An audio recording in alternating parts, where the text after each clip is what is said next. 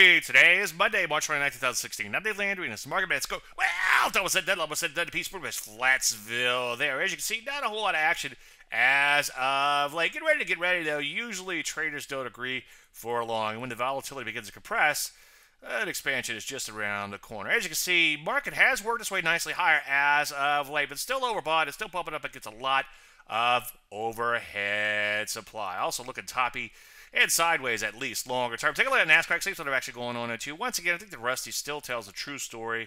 Pretty serious slide. So far, just a bit of a pullback there. Also, mountains and mountains of overhead supply. Rusty, a little more indicative of what's happening because a little bit more broader based index. Let's take a look at some of these areas today. Hey, take a look at retail up towards new highs. I wouldn't get too excited just yet, though. These V-shaped recoveries at high levels are hard to sustain. At lower levels, I still like the energies. I think they've bottomed out in here. Ditto for our metals and mining. Just make sure you wait for an entry since they pull back as of late. Any questions? As usual, Dave at DaveLandry.com. I'm Dave Landry, and you started Market Minute.